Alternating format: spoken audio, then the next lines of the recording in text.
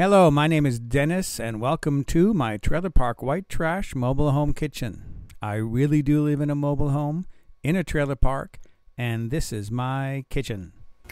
Today I want to cook a classic Italian dish, spaghetti alla carbonara. Carbonara gets its name from the word carbon, which supposedly is for the people who would deliver charcoal at that time, just like spaghetti alla puttanesca is named after the ladies who would deliver the goods. Anyways, one of the reasons why I want to make this dish is because we made carbonara in an Italian cooking course that I took, and I know carbonara uses egg yolks. That's the primary ingredient for the sauce that you use in carbonara, and we didn't use any eggs in this carbonara we made in cooking class, and that just didn't make any sense to me. So I want to do this again. So this is going to be a classic spaghetti alla carbonara. So let's get into the ingredients I'm going to be using. For my ingredients, I'm going to give you the most basic ingredients for making a spaghetti carbonara, and then I'm going to get into some of the optional ingredients that I'm going to be using and some that I'm not going to be using. First of all, you're going to need 1 tablespoon of extra virgin olive oil, 5 ounces, which is about 140 grams of pancetta diced, 2 eggs plus 2 egg yolks, 1 pound, 450 grams of spaghetti, 1/4 cup each, which is about 30 grams each, of Parmesan cheese and Romano cheese grated, and you'll have extra for garnish at the table.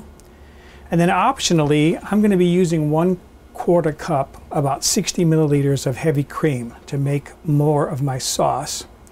You can use, if you want, 4 ounces, 115 grams of peas, fresh or frozen, that you would cook in advance a little bit. I'm not going to be using peas in this dish. Because my pancetta is so sliced paper thin and I can't buy it as one solid piece here in the USA, at least not in the stores that we have locally, I'm going to use 3 ounces, 85 grams of pancetta. And then I'm going to be using 3 ounces, 85 grams again of prosciutto. Then I'm going to be dicing this up. That'll give me a little bit more of a meaty texture to my carbonara. And of course, salt and freshly ground black pepper to taste. This is my homemade pasta dough. Last night I made pasta dough. I thought I could make this rather than using spaghetti. I like working with fresh pasta dough. On the website, there is a recipe and a video for making pasta from scratch, but you could use store-bought dry spaghetti and just cook it according to package directions. So those are the ingredients I'm using for my spaghetti carbonara. I diced up my pancetta, and as you can see, that is awful flaky because it was just sliced paper thin in the package. So this is my prosciutto. I cut these into long strips, like fairly large julienne, and I'm just cutting crosswise to cut these into little cubes about 1/4 of an inch. What's that, about a little more than 1/2 centimeter. And these chunks will give me a little bit better texture to my carbonara. I've got a skillet heating over medium-high heat. I put my tablespoon or so of my extra virgin olive oil in there.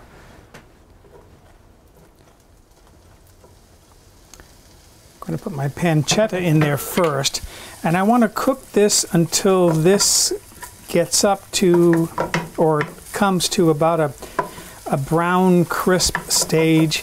I don't need to brown the prosciutto, but I will be adding that toward the end. To get this nicely browned is going to take about 5 to 6 minutes.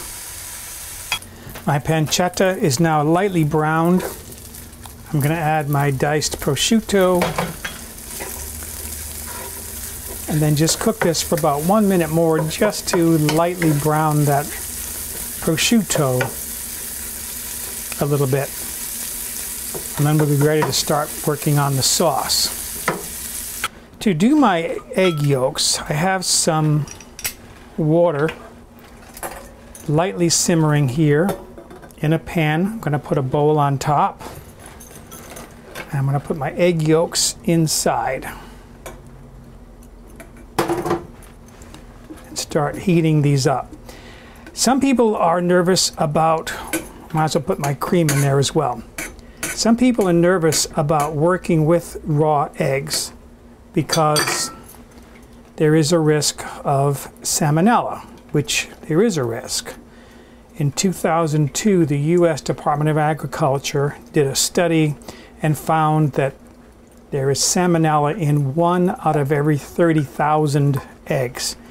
Okay, so the risk is low, but the risk is there. You actually run a higher risk just by handling the eggshells. There can be salmonella infection actually on salmonella bacteria on the surface of the eggshell. So it's a good idea when you handle eggs to wash your hands. To make sure your eggs are safe, bring the egg yolks up to about 140 degrees. And there they are. Okay, so by bringing this temperature up to 140, you're killing the bacteria. And now stir the egg whites in. That'll immediately cool it down again. If you have this up above 150, things cook. So you don't want scrambled eggs. You just want to get your eggs heated up to the point where you kill any bacteria. At 140 degrees, you've done that. By adding my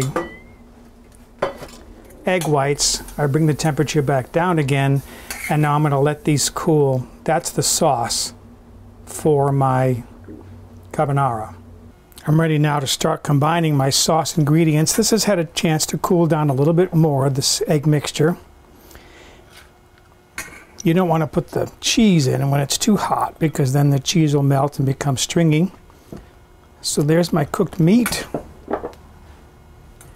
and my mixture of Romano and Parmesan cheese.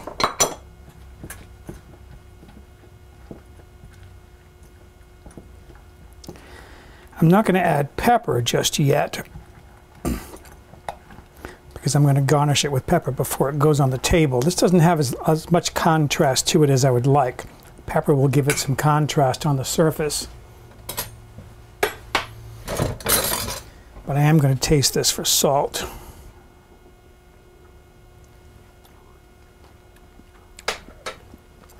Needs a little bit of salt, maybe no more than like a 1/4 teaspoon. The cheese and the meat, the cured meats, have so much salt in them that that's going to provide most of the salt.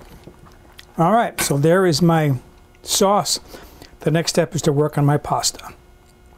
I've got water heating on the stove. I've been working my pasta here to get it down to a nice sheet that'll go through my pasta machine. Now switch over to my spaghetti cutter.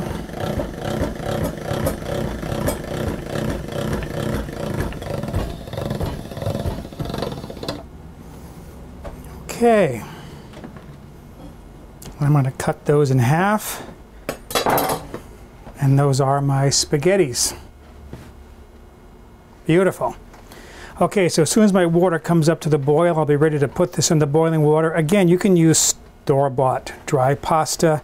That'll cook in like 12 minutes. This is going to cook in about 3 minutes. So there's my hot pan. I'm just draining my pasta now. I don't have a lot of pasta here because I didn't make up a lot. I'm going to put in only some of this sauce.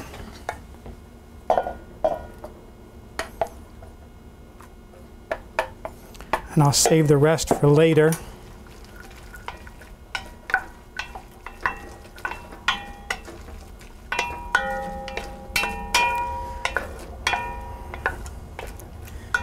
All right, how I would plate this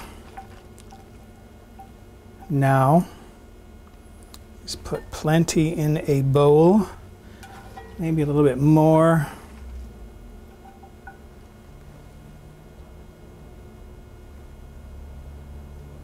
Like so. And this is the point at which I would grate some black pepper on there, simply because this doesn't have a lot of contrast in it. It kind of strikes me as having a flat color. So grate a little bit of black pepper on it for some dark speckles, and then maybe garnish it with a little bit of your Parmesan Romano cheese. Like so. Okay, and the last step, of course, is to see how good this tastes. Ah, I'm so looking forward to tasting this real spaghetti alla carbonara rather than that stuff we made in Italian cooking class. Looks delicious.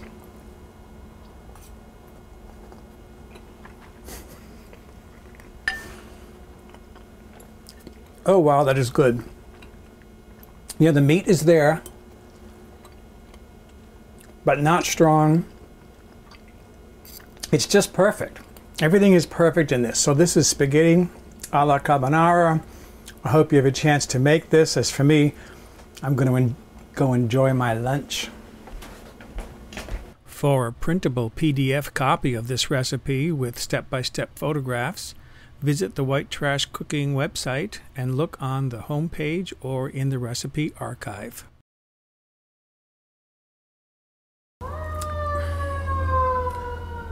Where's the fire?